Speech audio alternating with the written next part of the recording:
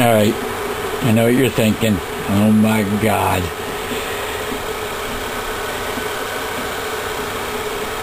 You know, I tried a few things. I actually took some of the spiral out, and the idea of a flywheel was given to me many times, so I put it on top, and I realized that my actual rotor was heavier than the flywheel, so I thought, why don't I just power the flywheel? So I put little magnets in there, these guys right here, little neodymium. I think they're N48s. I think they're about a ½ inch or so. And I put them around, but I think I put too many, because when I went to power it directly with the Bandini circuit, I really couldn't get it going, because I believe the magnets weren't powerful enough, and the fly arm was the actual rotor here was too heavy. I took some of the spiral out, which decreased the drag a little bit, but not enough that I'm not getting any benefit from it. Let me shut it off. Let me show you what I got here. So it's the same rotor that used to be down over there, and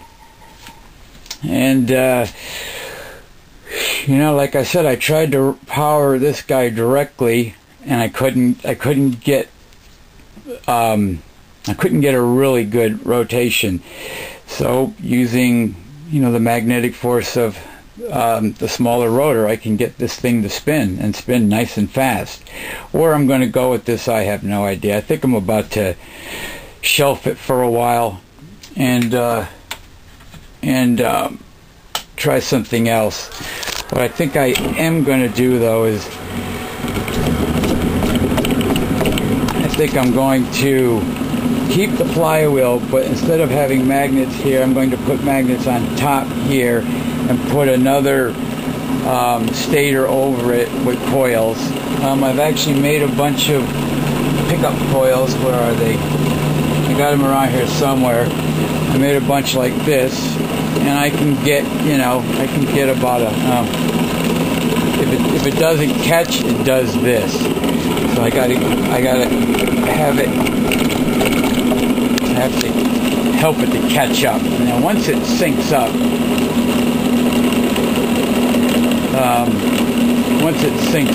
then it's locked. But right now I'm having a hard time getting it to lock. Here, hold on, let me shut it down. Shut it down.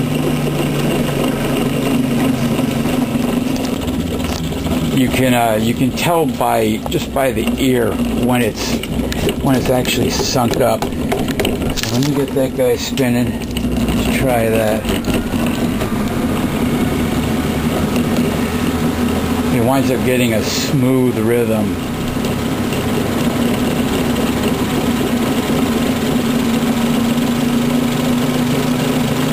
No.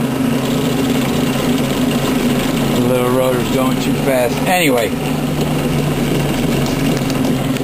think I need to change the magnets around too. I have this in repel mode to this guy, and what works really well is when I alternate the poles on the smaller rotor.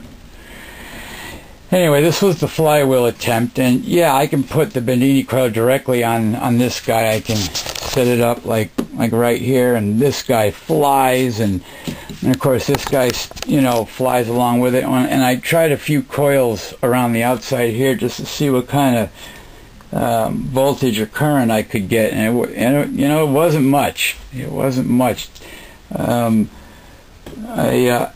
I got one of these little guys here. This is wired with thin wire, so I get high voltage from it. And then I took another one, and this one is about the same thickness, but this has heavy gauge wire, so low voltage, but I get some amps out of this guy. I put them both together and wired them together and tried that, and got some interesting readings.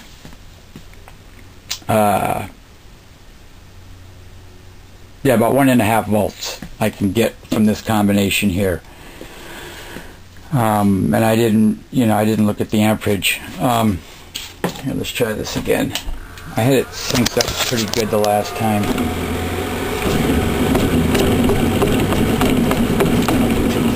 You gotta really get it to match up, and when it does, the whole thing kind of rocks. And it's going pretty good now, but it's gonna slow down. Go figure. As soon as I start taping, the thing doesn't work. Okay, I'm gonna shut this down, see if I can get it to sync. Okay, this is interesting. This is actually an anti-gearing mode. This is anti-gearing to this, and I got it to sync up. Anyway, like I said, I think I'm going to shelf this for a while. I'm really interested in the Bandini circuit, and especially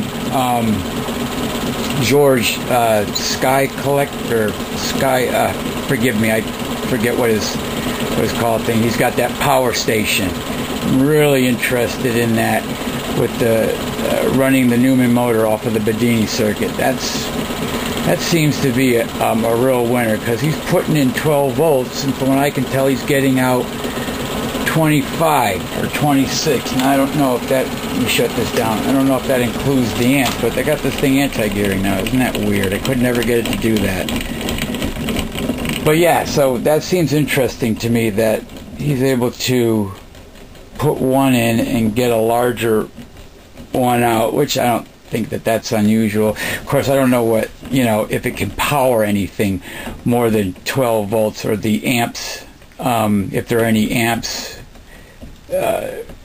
enough there to do anything with it. But I'm going to start playing around with that. So yeah, I'm going to shelf this for a while. I'm going to take these magnets out of here. I've got a ton of hard drive magnets. I'm going to put some on the top there, put a stator up there, and just run the Bandini circuit, or just run this rotor straight off the Bandini circuit without this thing, or use this. It doesn't really matter. I'll see which one gives me greater speeds and uses less amperage, and see what kind of current. But for now, I think I'm going to shelf it. I'm getting kind of bored with this. It was fun, but unless somebody's got some ideas for this thing, I'm going to shelf it, and I'm going to start working on the Bandini Newman motor combination. Alright, give this guy a little spin here. Powerful magnets. Powerful magnets. Let's see if I can get it to one more time.